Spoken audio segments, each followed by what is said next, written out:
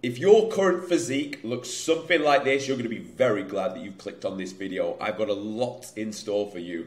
And we're going to show you how we managed to get our client Dec from this current starting point to this, how he's looking as of yesterday. That was a 16-week transformation where we got him bigger and leaner. If you're back reviewing the channel again for the second time, thank you for coming back. And just to address the elephant in the room, I have a black eye.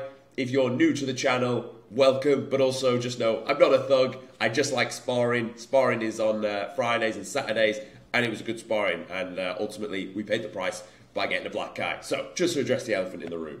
Now, why this video is going to be so exciting for you is I don't actually think the specifics of how we got there are spoke about online too often. So we're going to break down the real details on how we actually managed to get this result. I'm not going to leave anything out. I will explain to you from start to finish where he started, what decisions we made, why we made them, how we trained, how we ate, his calories, everything. You're going to get everything from start to finish packaged up in this video. It's going to be a 3-step process which is going to get us to the goal. Now, my promise to you, if you watch this video till the end, you will know physically how to get bigger and leaner. As long as you just took notes or like understood the process that I'm going to go through. Like I'm not going to leave anything out. I'm going to be specific. But obviously, if you passively or half-assed watch this, you're not going to remember it anyway after. So just be ready to take notes. Just be ready to take down the key points or screenshots or whatever it is you want to do. Make sure you're in a learning frame of mind, because again, if you're new to the channel, I only really deliver videos like this because this is how I learn personally. I like to just watch someone that is spitting game. Their text is on screen, no music, no edit, and they just spit the game on how to get there. I take notes, extract, boom, go. If you're watching the channel again, thank you and welcome back. You know the flavour in which we deliver the content on here. If you're not already subscribed, subscribe right now, because I will continue to punch out results like this as we go on into the future. You know I've already done results videos like this in the past, and I've got a few more coming, and they're all slightly different because we're human beings. We're all slightly different. We'll have slightly different starting points, slightly different challenges, and it's worth talking about and giving that value to you on YouTube so you can extract it and then apply it to your own training and ultimately get to the goal faster and live a happier, fucking healthier life. That's why we're all here. So that's my promise to you if you stick around till the end of this video.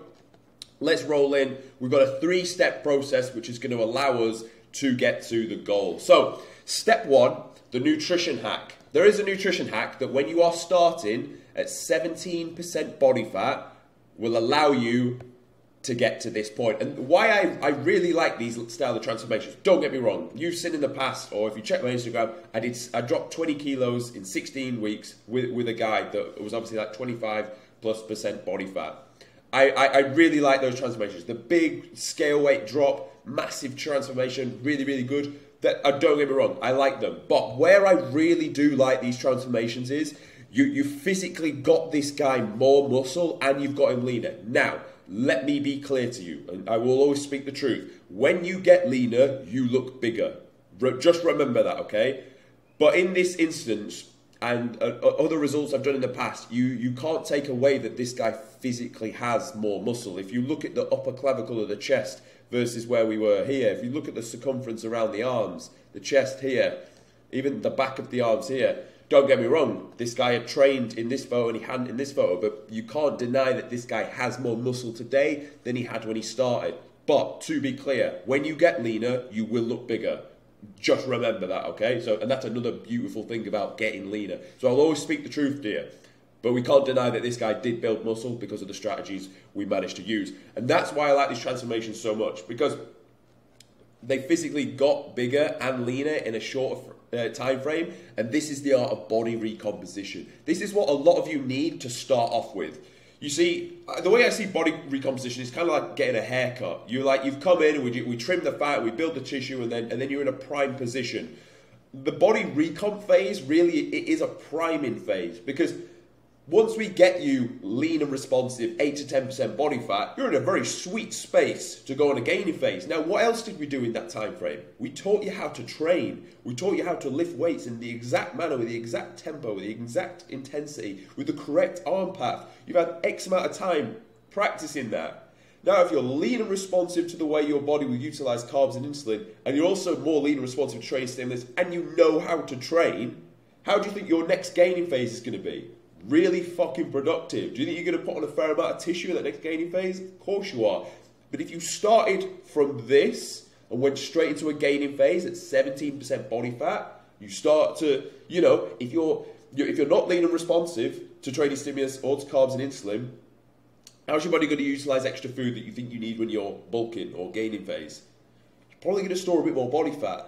And because you didn't build that much muscle, well, you didn't start with that much muscle anyway, as you put on more fat and maybe you do build some, of course you'll build some muscle. If you continue to get stronger, you are building muscle, but you'll look smaller because you'll keep getting a little bit softer and then ultimately fatter, and you'll just sack it anyway because you'll just look a lot worse. Like, mentally, even if you wanted to bulk from 17% body fat and minimal muscle tissue, I really don't think most human beings would have the bandwidth to be like, yeah, it's all right. I know I'm going to look like awful for the next 6 months, but it's okay. No one will do that. I tell you now, you will have to be an insane style of person to be like, I'm 70% body fat and we're going to bulk all the way up to 25% body fat. And even then, your ratio of muscle to fat is just not really going to serve you that well. So that's why I like these transformations. That's why we need to get the nutrition on point first.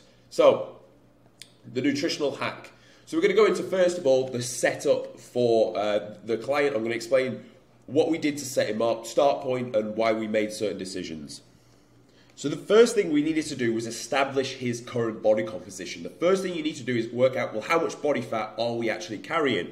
And for sure, he was nowhere near as tight as the guy at 15%. We could not see lines running across the bottom here or any form of intercostal muscle, if you remember the photo that was just on screen. Likewise, it wasn't so soft around here. So we're sat somewhere in between, okay? And we're going to make an educated guess. I believed he was round about 17 or 18% body fat, and that's what I went with. I know his scale weight was set at 72 kilograms, so it gave us an RMR of 1660, and also, by the way, a lean mass of pretty much 60 kilos. We knew his activity level, but also we needed to be dynamic with his activity level. Now, this guy is a paratrooper, so he essentially will do a lot of carrying of load, a lot of when he's out in the field, like skirting up and down, doing attacks and all that good stuff. So there was times and places where we needed to actually be smart with his nutrition. But for the offset, this is how we scheduled his calories. Now, this is the trick I'm going to tell you. So if we've got this guy's activity level and this guy's RMR, it's going to spit out a maintenance target. Perfect. And you could work this out roughly from all the calorie calculators online. It's good if you do body fat because it's going to tell you lean tissue. But likewise, if you use calorie calculators online, generally speaking, they should put you in the right ballpark figure. Not as good as mine, but you know what I'm saying. So from there, we want to work out, well, what do we want to start him on? Now, this is the trickery that I'm going to tell you that works so well and has worked well with a couple of other results I've spoke about in the past, and you can see them on my Instagram page. They're actually the top two, like center and the right-hand side one, the taller guys. So what you want to do is, when someone is 17% body fat, and not carrying that much tissue, remember, we're in that weird space. If you're anywhere from like 13, 14, to near on 20, let's say 18, 14 to 18%, which a lot of you are, to be honest, because a lot of you train, a lot of you just eat okay with like a little cheat meal on the weekend, maybe a bit of alcohol on the weekend, and you're just around that figure. Not horrendous by any stretch of the imagination, but also not really in good condition either. So this will, if you're sat in this point, this will be really useful information for you. Now you're thinking, well, I'm skinny, but I need to bulk. And then you're also thinking, but I'm soft, so do I need to cut? And the answer is kind of neither. What you want to do is take your maintenance target and come in just below it. And I'm talking just below. So if this guy is 2574, you're coming in just 200 calories below it. Not a big deficit, just a slight little deficit. It could even be like, depends on the size of you, it'll be in relation. So it's 0.3% that we're taking off, if that makes sense. Now, why do we do this? For two reasons. Number one, where you don't have much muscle, you need to drive performance in the gym to build it. So you need plenty of energy, you need plenty of fuel to do so. But because you're soft, we are going to have to pull that body fat off. Of course we are. We cannot accept you being 17% body fat, and we're going to need to get you down to 10 or sub 10. So we do know that that needs to come off, but it doesn't want to come off at a fast rate. If I put you in a big boy deficit, you will lose the drive and the energy and the performance in the gym. Maybe after 7 or 8 weeks, but you won't have gained that much muscle. So the body composition, remember the art of the ratio of muscle to fat, will not really swing in the favor that we're looking for. That's why we go just in at maintenance. So we sat him here at 23776. The overall macro breakdown will look like this. So just for a flavor, when you're piecing your own macros together, you want to work out your lean tissue and times it by 2.4. Generally speaking, if you are 17% body fat, you could still go off 1 gram per pound of body weight, and that would be okay. Fats are set to 20% of this target, just because, and don't get me wrong, I'm not saying go really low fat, but you want to allocate a lot of your the rest of your calories towards carbohydrates, drive performance in the gym, etc., etc. So that was the initial setup we went for with him. That is really the calorie hack. Then we went into 2 phases. So phase 1 was roughly about 8 weeks. The goal of that was to just sit him at maintenance. We did not make any changes to the nutrition as we went through. Now, there were times where we had to be smart with his cardio, and we did put cardio in to 4 weeks into the plan. But naturally, this guy, through his job role, was doing cardio anyway, so we needed to sometimes give him food back in. And where he was in the military carrying a bag, obviously that is my background anyway, so I live and breathe this. And if you are in the military, then what I would say to you is, if you're on a cut or if you're on a recomp and a maintenance phase, if you're going to do a loaded march where you're carrying a pack for 10 miles at 11-minute mile pace, and the pack weighs 15, 16 kilo, you're probably going to need to put some food back in, because that will burn a shit ton of calories, but it will skew off the overall week. So then what we did was 50 calories per mile put back in. Still create the deficit, still utilize the cardio that we would have used anyway, but we need to be smart about the way we do this. Then as we pushed into phase 2, what we then wanted to do was be a little bit more aggressive with the way we pulled off the body fat, because we had a good 8 weeks of training. Food is still fairly high, energy is high, performance is at its all-time best because he's had 8 weeks of perfecting his craft and driving it through the gym. So then what we can do is we can then pull off the body fat now. So then we can start to be a little bit more aggressive. Now, you're not going to just tweak the calories, but what you're going to do is just assess relative to where the scale weight is moving. So track the scale weight, which you'll have all that data anyway. You want to be tracking that scale weight anyway. And let's just say, I think over the course of the 8 weeks, probably pulled off about 1.5 kilos to 2 kilos. So that's okay. From there, you can go a bit more aggressive. Straight away, look to pull down 200 calories or increase through cardio and be a bit more aggressive with the cardio. I personally am an increased cardio guy, unless you have a busy schedule, which you just can't do more cardio, because I want to keep your food as high as possible for performance in the gym. So, and then you're just going to read the body. How are the photos looking week on week? Are we getting leaner? Is the scale weight coming down? Yes, perfect. Okay, rinse and repeat that amount of food. If it's not, then cool. Pull and make the difference. And then you will keep taking them down and down and down, ultimately until you get to that lean point. And towards the back end, you are being really aggressive, and you are in real peak fat loss as you're getting down towards those leaner levels. Now, what's also important to understand is, when I say bigger and leaner, there's always going to be a difference in the scale weight. So I said this guy started at 72, and we actually finished up at 66. Which always baffles people, and I do get it. I do get why it baffles, because if I looked at the photo on the right, probably looks like he's got 10 kilos more on him, to be fair. But as we said, when you get leaner, you ultimately will look bigger. Now, just remember as well, you cannot build muscle faster than you can lose body fat, and that's why the scale weight will trend down. Obviously, it's just physically impossible. The fat is just some adipose tissue that can be burnt away on a weekly basis. Muscle takes, obviously, you're literally binding new fibers and thickening them up. Of course, it just takes a bit longer. So that is why you'll always be leaner, or lighter, should I say, as you get towards the end of the transformation. So just to summarize, and what we didn't go into with the exact foods he ate, to be honest, you've got your calorie target, you've got your macro target. I mean, I don't think it was going to warrant me telling you that he ate fucking protein oats in the morning and chicken breast and rice at lunch and chicken and pasta at evening meal. Ultimately, you can figure out what protein sources you want relative to the macros you need. I don't think we need to go into that. But likewise, if you actually want me to, I'll make you a full video on what I would say to eat. In fact, no, I lie. I've just made a video on how to eat to get lean. So just go and watch that after this, and that'll tell you what foods to specifically eat and why. So I won't go into that right now.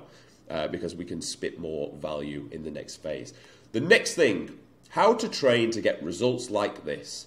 I'm going to show you, like normally I would say I would miss out the actual exercises, but I'm going to show you every exercise that you should be doing in order to get this level of result. Like I can tell you, but I'm just going to show you on screen so you can see it, and I'm going to be more detailed about it. So just so you can walk away and be like, this is what I'm going to do for pull, this is what I'm going to do for push, this is what I'm going to do for legs, arms and delts, etc., etc. So start off with push. You're going to start with some form of incline, either dumbbell or machine press. This can kind of work the same as dumbbells just because it's plate loading. There's not really that much tension as it gets towards the top.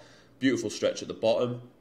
And this is an exercise you're going to want to put in. If you've got machines, plate loaded machines, fucking utilize them. Dumbbells are great, absolutely, but this is a lot more loadable than a dumbbell, and it's just moving on a fixed plane, so you can really just focus on driving performance through the gym. After we've done incline, you want to be doing some form of flat. And again, I want to see you on some form of a machine like this. These machines are very good because they will hit the muscle in the shortened position. Not all of them, but a lot of them are. The way a machine press is set, where you drive away, normally the plate stack will move away from the ground. That's why it's your tissue that's physically stopping it from falling back down. So I want you to do some form of a incline machine, some form of a flat machine press. Now, I would actually start with some form of a pec deck. The reason is you're going to literally do the function of the chest in isolation, driving the humerus towards the midline of the body, contracting the pecs. Perfect. Perfect exercise to get a load of blood flow in. Then you go into those two exercises. Now, of course, you're going to want to train your chest twice a week. So let's say that was the first session where you're going to do a pec fly, you're going to do an incline machine press, and you're going to do a flat press that's also harder in the shortened position. You want to flip that on its head. So we did a chest and back day, and on that we would make sure we start with pec deck, of course, and then we're going to do a machine incline where it's harder in the shortened position this time, like the way the cable stack is here. And we would do the same for him. Yeah, harder towards the top. Beautiful. Which means then we're going to want to hit the muscle in the lengthened position from a flat perspective. So we're going to utilize dumbbells on this exercise here. Likewise, on the other day, if you haven't got a fancy machine, just use incline dumbbell press. Lengthened position, shortened position on both days. Flip them on its head for a nice bit of variety, and also just so you're doing both instead of doing short, short, length, length. Like, it doesn't make sense to do that. So that is what you're going to do for your push and your chest and back. But let's go back to the shoulder exercises for the push. So on the push day, I would actually go with a machine shoulder press. And the reason I say that is you've just done a fuck ton of pressing. To go onto a dumbbell, it's just, you're going to have to work harder and you're going to be more fatigued at this point in the session, because I guarantee you're probably not doing this one of the first exercises. So I would, and again, this is good, loads it up in the shortened position, so I would roll with a machine. Now, what we did was we did push and we did arms and delts as the second time that we would hit shoulders. On the second time we hit shoulders, we would do a dumbbell shoulder press. And that way we would hit short length and we get it twice per week. Same principle that would apply to the shoulder press. Dumbbell lateral raises are going to be in there twice per week. You're going to have them on your push day and you're going to have them on your arms and shoulders day. And you're also going to, on the arms and shoulders day, hit it with a machine as well, because you want to hit that lengthened position, which you're not going to get on here. This is all in the shortened position because of gravity and the way the moment arm works. Try it if you can. You see here I'm leant against something to stop any swing. You can do it seated. Sometimes it's nice to just stand up and mix it up. But really just focus on that shortened position, come down slow. And you'll notice I don't really let the dumbbell touch my leg. Reason being, tension just comes off. Now let's discuss what you're going to do for pull and also the back day of the chest and back day that you're going to do. A very underrated exercise and an underused muscle specifically for myself, it was probably the traps, the upper trap region. And the way you're going to fix this is utilizing a cable shrug. Why cable? Well, if you look, to actually train the traps, you don't want to come straight up by your ears. You want to come back in here to actually get that contraction from the traps, and the way the origin and insertion sits of the trap muscle. So you're going to angle yourself back slightly like we've done here and then drive back. One thing I'm guilty of, which I need to perfect, is keeping my arm locked out at the elbow joint, because if I'm going to have it bent, I'm going to use a little bit of bicep. That's not the aim here.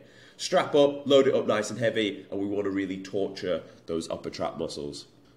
Pull-ups or weighted pull-ups, always going to be a very good exercise that you can utilize. I run this on the back of the chest and back day. load it up nice and heavy, just continue to get stronger and stronger. If you're doing bodyweight, that's fine. 3 sets, 6 to 10. Once you hit 10, add some load on and keep rinse and repeating that out. Now, this is an exercise that honestly has blown my lats up. It's a single arm pull down. Beauty is you can align everything in the perfect manner. Now, you'll notice how close I keep my arm to the body. And when you train your lats, you want to think about bringing the origin and the insertion together. So it starts down here at your hip and also all the way onto your spine, inserts onto your humerus. Drive your humerus towards your hip and you will fucking toast that lat. No problem. If you train like this consistently, you will fucking toast that lat, let me tell you. Run a minute's rest, then hit the other side, repeat, repeat, repeat. And we've not spoke about rep ranges. Generally speaking, for every exercise we do, we run a top set, a heavy 6 to 10. We run 2 back off sets of 12 to 15. Or you might do 2 top sets if there's a structured and a nice stable machine. Beautiful exercise. Get a bench up, drive your arm against it, keep yourself fixed in nice and tight. Now, a lot of us are weak in this area, and it's understandable. Like right now, my posture's probably not the best as I'm delivering this video to you, ironically enough. But one thing we definitely want to do is train that upper back region. We've spoke about the upper traps. Now we're going to look towards the mid, maybe even a little bit of the lower traps here. We're going to utilize something that supports the chest. Because, fuck, if you're trying to do a standing bent over row, I really struggle to believe the average trainer cannot curve his back, cannot curve his upper back, his lower back and upper back, and also maintain good posture from his glutes and hamstrings. There's just so much going on that to even then get that contraction, it's just not really going to happen. So one thing I'll say is just support absolutely everything, and then you can focus on the working muscle. So here we've got a chest supported T-bar row. You could do this with dumbbells if you don't have one, and use a bench. The way you're going to train this, I've spoken about this before, so you don't feel your biceps, you want to move your shoulder blades first, then your elbows follow back. As a result, your hands, by the way, which you should use straps that are connected to the tool, will come up last. So it's shoulders, elbows, and that's it. And this is a hard exercise. We work really fucking hard. Towards the back end of the set, the way you'll break down in form, we're going to watch here. Even when it's supported, if I'm really trying to send it, I'll be honest, towards that back end of the set, look at what's happening towards the upper back region. You want to try and mitigate that as much as possible, see a bit around in there. But where I'm trying to get that last little rep out, do you know what? Sometimes I do curve a little bit, and I'm not perfect as well. But if I'm doing that, with it all supported on rep 8 or 9, motherfuckers are doing that curving of the spine on rep 3 and 4 when you've not got it supported. Of course you are. So just to reiterate, we're on the pull day where you started, ideally, I would say start with single arm pull down, then go to that upper back row exercise you've just done, get your 2 big money makers out the way, then go on to a shrug, and the beauty of that is you're going to keep your arms straight. So where you've been bending and fucking potentially toasting a bit of the bicep, you keep your arms straight, it's going to be fresher as you go into now the lat pull down exercise. So fair amount of volume, 4 very good meaty exercises, but honestly, that's what's going to blow your back up. So as we look at the lat pull down, remember what we're trying to do, and just think of the mindset of the single arm pull down. Lats start here, insert onto here. What are we going to do then? We're going to drag our elbows towards our hip. Biggest like failure of this exercise is the torso. If you cave that in, contraction is going to be pretty poor, to be honest. If you can keep your chest up, facing towards the mechanism at the top, you will be fine. So as we see here, drive the elbows down towards the hip, contract, bang, up, 3, 2, 1. Notice the tool I'm using. It's shoulder width. Why do we want that? Well, because it's going to align the elbow towards the lat a lot easier. If you, let's see if I can fit in here. If you have a grip that's like this, and I pull like this, the tool is going to meet my chest here. And look at the gap. Where's my elbow in relation to my hip? All the way out here. What we not get contracting? The lat as much. What do we want to do? Bring it in shorter so I can get even more down here, because I want to shorten this as much as possible. I want to bring the insertion point down to the origin point. Toast the fuck out the lats. Stop using ridiculously wide handles. People think wide grip, wide lats. It's the opposite. It's literally the opposite. It's so stupid when people say that, because you just limit your range of motion and you don't get any more gains. It's just harder because it's awkward. So don't do that, honestly. Okay. Nice. I'm not going to show you the rest of that set because we don't want to waste time. So that's what you're going to do on your pull day, and on your chest and back day, you're also going to do the chest supported upper back row. You're going to do the pull-ups, and you're going to do the shrug, and that's what you're going to do for that. So we spoke about push, pull, also chest and back day. Now let's run through legs, which I know no one really likes to do, but it's important that we still do train legs. Once a week for legs. Why once a week? Well, we don't want to accumulate too much fatigue, because you're going to be in a slight deficit, and let's be honest, we want to build an aesthetic physique. If we want to build an aesthetic physique that looks like this versus this, upper body has to be the priority. Volume towards upper body has to be the priority. Frequency towards the upper body has to be the priority. So legs, once a week, but do them really hard and fucking toast them, and you'll be good to go. Let's go through legs now. So when it comes to training legs, I start with leg extension. Why? Because it hits the muscle in the shortened position where you're weakest first. It really does fucking toast off the quads. When you do this exercise, spend a good second at the top. Be slow on the way down. Grip yourself in tight and really just fucking punish yourself. Your ability to train hard on this is your ability to endure pain inside your mind. So do get aggressive, do get ready for this, and this will get your quads fucking firing for what's to come next.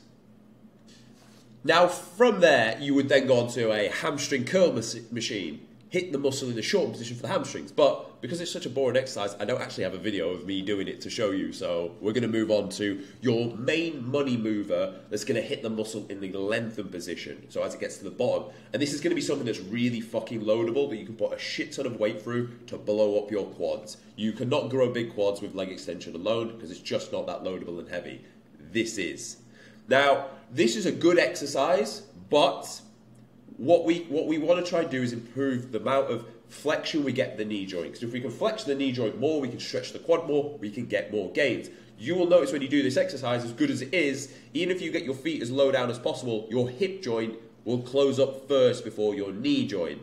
So for the females watching, this is amazing because you will get more glute gains out of this exercise, and it's really fucking loadable. So you can bet my glutes aren't small after I load it up like this. But a substitute to this would be some form of a hack squat. If you haven't got a hack squat, I'm going to show you a substitute for that. You can utilize a Smith machine, bring your legs quite far forward, sit back against the bar, and then you sit into this like a chair. Obviously, nice and loadable. The only downside is now we've not supported the lower back, which what does that mean? Your lower back could fail before your quads. More than likely, it probably will fail before your quads. So if you've got a hack squat, utilize that. But I would honestly say, if you're just starting out, load up the leg press. So it's stable, it's supported, it's very fucking loadable. It will get you big quads. As you advance and progress, this is what you're going to move on to. Now, I want to see you suffer and endure some good fucking pain. And this exercise will do exactly that. Here we're going to get a good amount of knee bend. Not the best angle to show you the amount of knee flexion we're getting. And we're also going to get a good amount of hip flexion as well. So a very, very good fucking exercise. Load is actually in a better position because your arm's straight and locked out. Strap it up so you don't have to feel the grip strength, which will fail first. Chest stays up. And honestly, this will fucking toast your quads. This is a miserable exercise and one that I want you to really make sure you program. Now, after that, we'd run a set of calves, and that would be leg day, boxed off and done. The last thing we're going to speak about is how to train your arms. I'm going to give you 4 or 5 good exercises that you can follow. So leading with the triceps. For the longest time, I would program overhead cable tricep extension. Good exercise. Downfall of it, not very loadable. Not very loadable means not that much load, which means not as much gains as possible. I've moved on to tricep dips, loaded, weighted, and I've really found the long head of my tricep has started to blow up. Obviously, I'm being very specific in that instance. It will work a lot of it will work the tricep in general. You'll also get a bit of chest.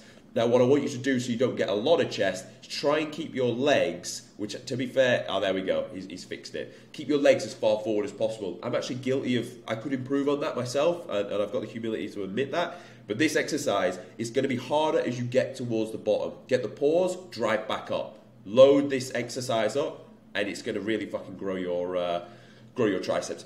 Picture this as like the leg press for your triceps. The leg press hit the muscle in the lengthened position, it got down towards the bottom. This is going to do the same. So I want you to focus on that lengthened position as you go down, get the pause, drive back up, and just get ready to put a shit ton of weight through that over the coming weeks. Your tricep muscle really start to blow up. I noticed that with mine. You're also going to pair that with a tricep pushdown. Now look at the tool I'm using here. You may have this in your gym. If you don't, I used to program rope pushdown or crossbody cable tricep extension. I actually changed my stance on this. I would say use a bar or something that has a bigger surface area.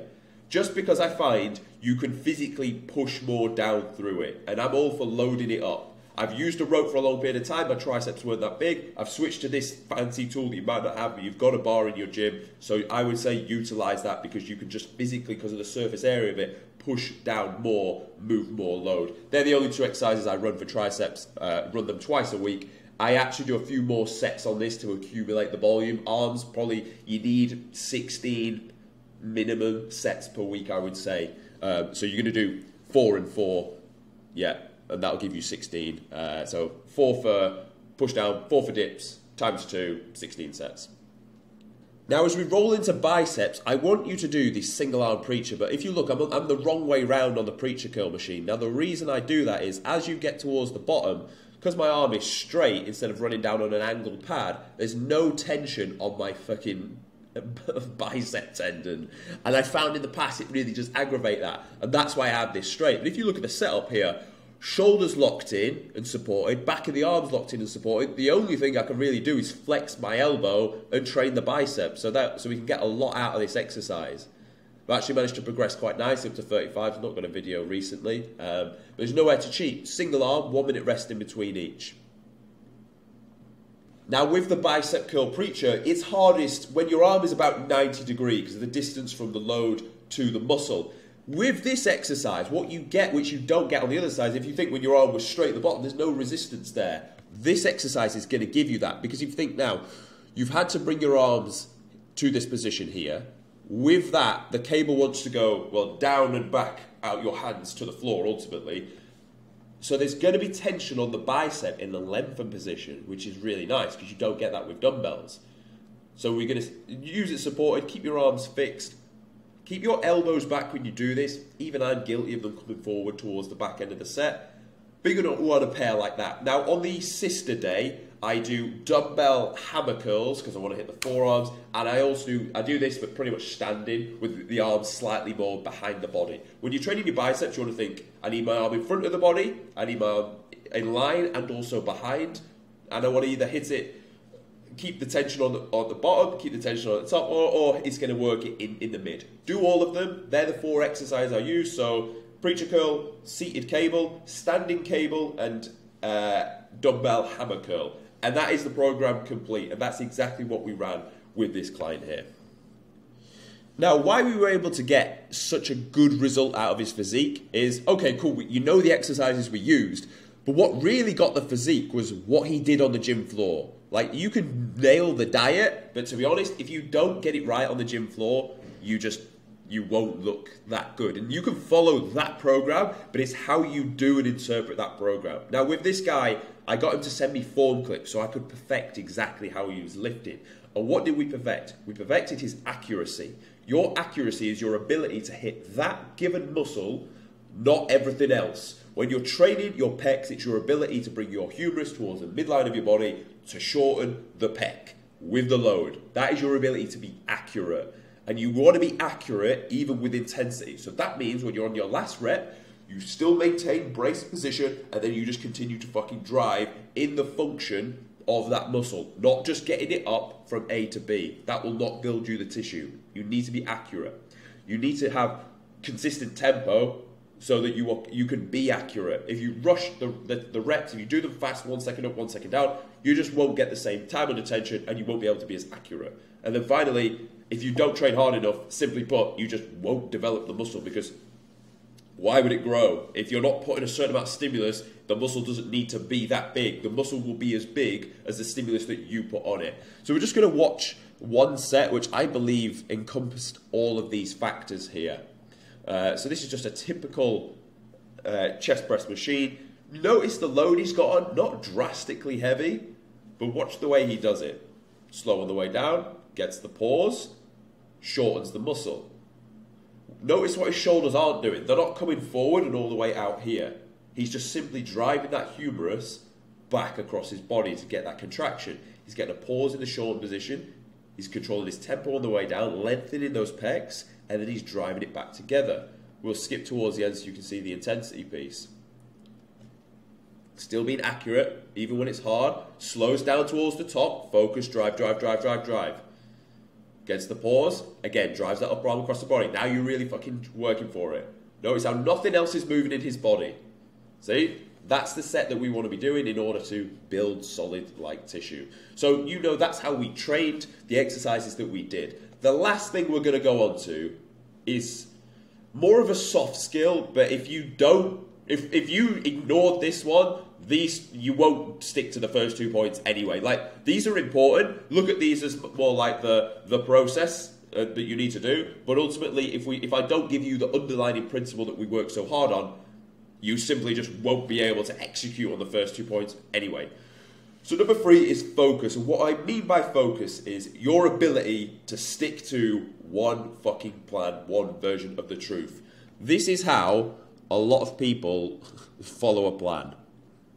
Okay, so if you're starting at A, and A was this, and you need to get to B, and B is this, this is how most motherfuckers will go about getting there. They will set their nutrition plan, and they'll set their training plan. Beautiful. And they will follow that 1 week because it's new and it's shiny.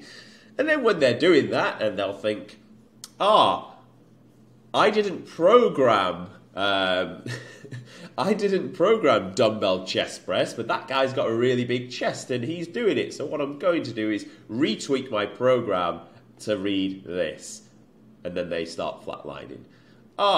That guy said that we actually just need to be in calorie deficit. So I'm going to change my program and make sure I'm in calorie deficit. And we go to here. Ooh, that guy's programmed his upper traps. And yeah, I need to do that. And what about neck training? That's quite common at the minute. And well, I don't want to. I actually think I need to bulk. So I'm going to bulk. Yeah, let's bulk. And then oh no, cutting's good as well. And before you know it, this is what your progress looks like. Because you just change the fucking plan week in, week out. Do you know why you change it? Because it's based on your emotion, and that's the problem of it. Anyone here ever tried to like? You wake up that day, you know you got a shit ton of stuff you need to get done, but you just don't really get it done. You do a bit of it, and then you think, fuck it, and then you do something else, and you just your day ends up looking like this. Do you know why? Because if you just live live, your emotions will tell you to sack shit off. They'll tell you you shouldn't really do stuff. I had this yesterday. So I sparred in the morning, and I always spar in the morning, and I do chest and back in around about lunchtime, in about the evening time. And it was a harder spar, and I was like, you know what? Well, do you know what I should do? I should probably rest, and then I should train tomorrow. But then that'll obviously move everything to the left. And but actually, would that work? Actually, to be better with my training? And I just thought, I was like, stop. Fucking stop. I was like, stop listening to my brain because it's a little bit tired right now. Get ready for the gym at this time. Eat your fucking food. Have a little rest if you need to. Hydrate, go and walk, and go and train. And I did. And I didn't listen to my stupid fucking brain because it will tell us to do stupid things. Because it wants to be comfy. It's not your fault. It's not my fault. It's no one's fault. It's just the way we're wired. So we have to fix this. How do we fix this? Well, I've been in this situation. What did I do to solve it? I got coaching. I got someone to coach me, to plan my program, to plan my nutrition. Because my stupid brain will come up with things 3 weeks into the plan, and I will change the plan, and I'll never make any gains. So honestly, the way you fix the initial plan of you've got shit to do that you need to do within a given day, but you never get it done, you write it out the night before. You write out what you need to do the night before, tomorrow. Like literally, I can show you that right now on here. You do it the night before, to do tomorrow. Wake up at 7 a.m., film, video, script, video, which we're on now, 7:30. So, start at 7:30, it's 9:25, and we're rolling through. That was what I needed to do. And then I just follow that list. I blindly follow it. I could check WhatsApp right now. There'll be a shit ton of messages from clients. But that will distract me from being able to spit game to you guys. So I needed to make sure I just follow that blindly. That's what I want you to do with your days. Like, plan it the night before, ready for tomorrow. But on the flip side, this is why having someone to keep you accountable is so important. Because what they're really doing is keeping you focused and stopping you from standing on your own dick. This is why coaching's so fucking valuable. And honestly, like, if you feel like you suffer from this, like, I will shamelessly tell you, I have a coaching program. Obviously, that's what we do for these clients. Fucking, if you want me to square your life away, book a call with me right now, and I will sort you out. So it has helped me a lot, and that's why I'm proud to plug my product in these videos and tell you, like, you should 100% join the Gorilla Platoon. I think it's a good product. We get good results. I keep you accountable. I stop you standing on your own fucking dick a million times a day, so you can go from A to B in the most efficient time frame, i.e. 16 weeks, and get to the goal. So, your ability to focus. Now, why this is important is because you need to develop the characteristics that are going to allow you to build this physique. What are they? It's discipline. It's being able to just stick to something that is hard, that you don't see the results like tomorrow in. You need to be able to delay gratification and just apply discipline to things. It's walking around being hungry. It's pushing that extra rep when you don't really want to because it's heavy and it hurts and it's the third exercise that you're on in the session. It's having the discipline to do that. You're going to need to train the muscle that is discipline. You do hard things that not everyone likes to do, and that will boost your ego to be disciplined. I'm not disciplined because I go to the gym, because I would fucking cry if I couldn't go to the gym. I'd be more disciplined not going to the gym because it's something I really enjoy doing.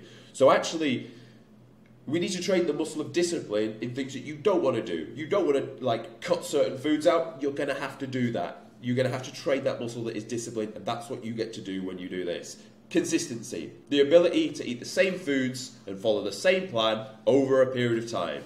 Build consistency. That is what gets results. And then resilience. Because, fuck me, to get this lean, you're going to need to suffer. You're going to need to be hungry on days. You're going to need to feel like your body's eating itself. By the way, that's a very good sign. The worse you feel, the better you're going to look.